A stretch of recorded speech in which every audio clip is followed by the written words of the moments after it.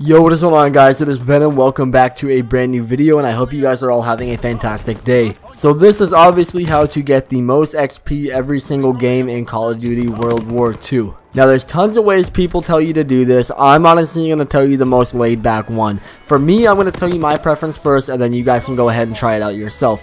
But there are challenges in headquarters, so go ahead and pledge to some challenges. That's just the bare minimum. I'm just starting off. Go ahead and pledge to some challenges. I'm sure you've heard that before, okay? So just go ahead and accept some challenges, and then hop into any single game mode you like. For me, it's Hardpoint. I never play Domination anymore because you get 50 points every kill in Domination rather than 100. I don't get why they did that this year.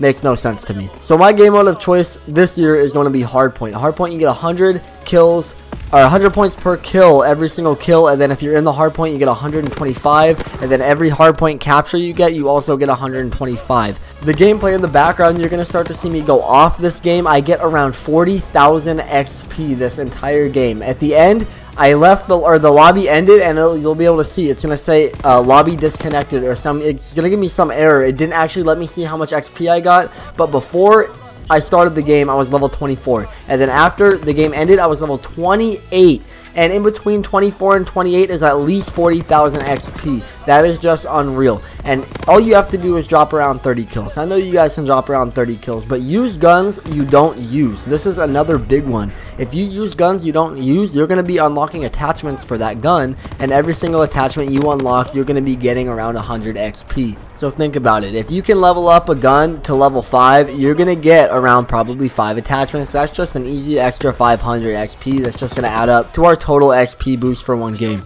Now, staying alive is another big one. You want to be able to get your score streaks to help you out with all of your experience. So now the easiest way for me to stay alive, use the left or the right side of the map. They're called lanes. Use one of those, because think about it. If you're all the way hugging one side of the map, you can't be shot from that side. You can only be shot to either your left if you're on the right hand side, or your right if you're on the left hand side. You never have to worry about getting shot in that side because there's a wall there. It's not like somebody can be out of bounds.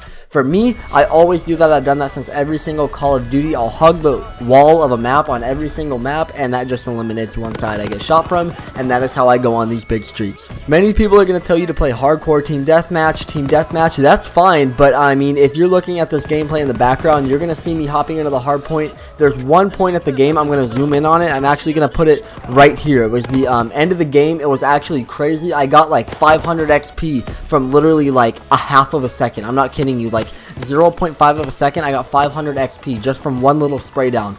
PPSH, in my opinion, is my favorite weapon. I'm going to be uploading a video tomorrow of the best class setup to get a V2 rocket with it. Anyways, to wrap it up, I'm going to give you like 3 or 4 simple points to do. Use guns you don't normally use. Play a game mode where you're confident and you can get a lot of kills. Don't play Domination because you get 50 points a kill. That's the only don't. Hug the outside of the map so you can get those score streaks faster. And honestly, if you guys want to level up just a little bit faster, throw on the UAV and counter UAV combo. You're going to be getting assist points. And if you can even get those twice a game, I bet you're looking at around 800 XP just from UAV and counter UAV combo. Now that's about it for this video, you guys. I hope you guys are having a fantastic day. Go ahead and try this out on World War II. Go grind, get those levels, and I'll see you guys next time.